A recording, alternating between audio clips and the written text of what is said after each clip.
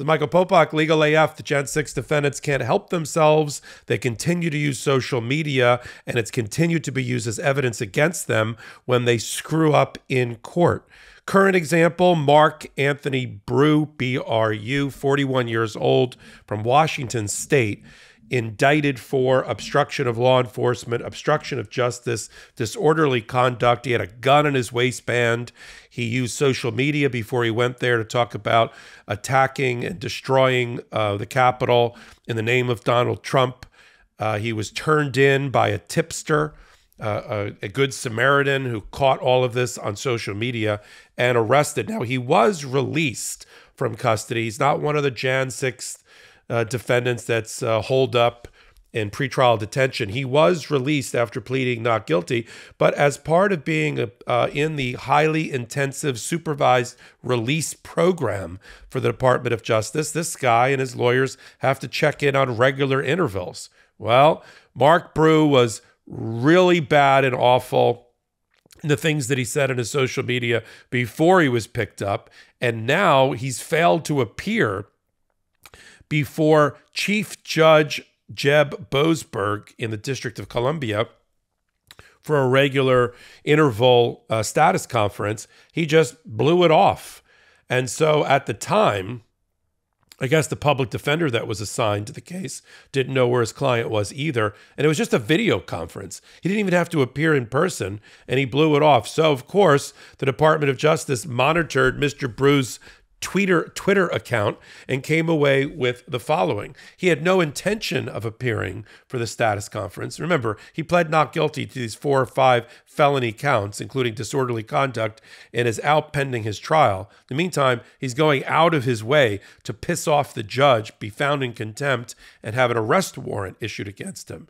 Now, Jeb Boasberg, the chief judge here, who also, by the way, supervises all things grand jury, did cut the guy some slack. Because the Department of Justice, before they found this tweet I'm about to read to you, when he failed to appear, Jeb Boasberg was asked to issue a bench warrant, which is what it sounds like, a warrant from the judge to the sheriffs and federal marshals to go pick up the witness, the defendant, and bring them to the court. And he didn't issue the bench warrant.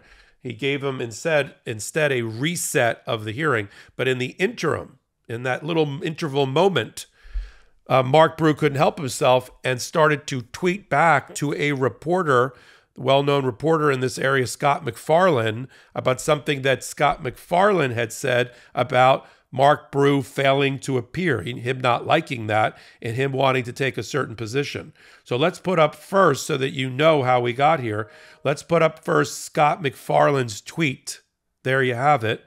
And it says, I'll read it for those that are listening to this podcast also. Mark Brew of Washington State becomes latest Jan 6 defendant to fail to appear for a court hearing. Per court, Brew failed to show for a June 16 hearing, then failed to show yesterday. So it was really 2 hearings. June 16th, he failed to appear. June 26th, he failed to appear on the reset. Brew is accused of grabbing police barricade and advancing with mob while wearing goggles and masks. A couple of small details left out of Scott McFarlane's usually solid reporting.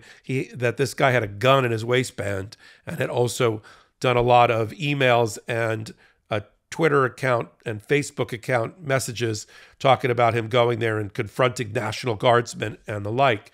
So that Mark Brew. Well, Mark Brew, he thinks he's some sort of celebrity, so he decided to respond to McFarland, and this is what the government found and brought to the judge's attention. This is after he failed to appear for the second time. Let's put up Mark Brew's tweet, or at least the excerpt of it that's included in the courts, in the Department of Justice's filings. And it says, and I quote, nice. This is to McFarland. I certified mailed my motion to the prosecutor. I don't even know what that means. He has a public defender. I'm done. This is in bold. I'm done entertaining their bullshit. If they want me, they will come get me. Hold on, Mr. Brew. We're on our way. I'm drawing a effing line in the sand. I can't believe Americans are willingly paying money to see their effing so-called patriot heroes go to the totalitarian clink. Just a reminder, Mr. Brew is not in the jail with the Jan 6 defendants. He's home in Washington State. They torture, they strip rights, they murder, and everyone is okay with letting Jan 6ers go through the motions to be unappreciated martyrs. Americans can go F themselves.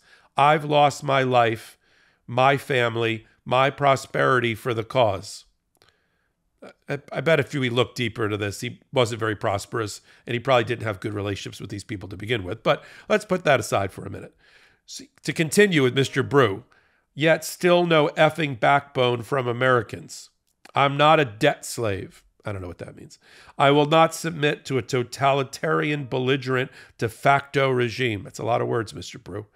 Thanks for the info. You should make sure my reply makes it to print. He's writing to Scott McFarlane. Good news, Mr. Brew. It made it to print in the form of a Department of Justice filing against you to Chief Judge Boasberg in the District of Columbia. And then he uses parens. Good for you, Mr. Brew. You know how to use, proofreading, grammar. And he said, okay. He said, okay. Hand-signed emoji. Okay, hand-signed emoji. This, and I'll talk to you about what that means in his world. 4-leaf clover emoji. I'd rather die free than submit to effing tyrants. Okay. He's already been pictured when he was at the Trump rally before he charged on the Capitol with the other insurrectionists as using this symbol. This is a white supremacy symbol, unfortunately, been co-opted by them, that hand symbol, and they use it in their Twitter accounts as well. So he wasn't saying, okay, he was doing, white supremacist rule, whatever that is, on there. So that Mark Brew, now Judge Boasberg, who cut him slack twice. I mean, I don't know why, given his past, giving Brew's past, the judge just said, you missed your June 16th, you missed your June 26th, we'll reset you one more time. And the government seems a little bit perplexed too.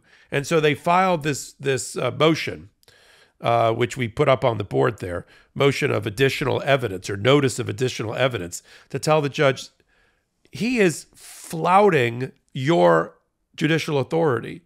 This is contumacious behavior. He is thumbing his nose in writing, saying he's never going to appear. You can drag me there. You'll have to come get me, like some 1940s gangster in a movie.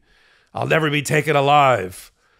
Okay, ball's in your court, Judge Boasberg.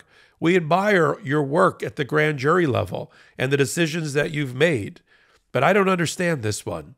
This guy should be picked up as I'm making this hot take and dragged for the luxury of his home and his family and the basement that he probably lives in, and dragged across the District of Columbia and brought before you. And if you don't like his answers, which I don't think you're going to, or his Twitter account, you should put him in jail for a few days as punishment.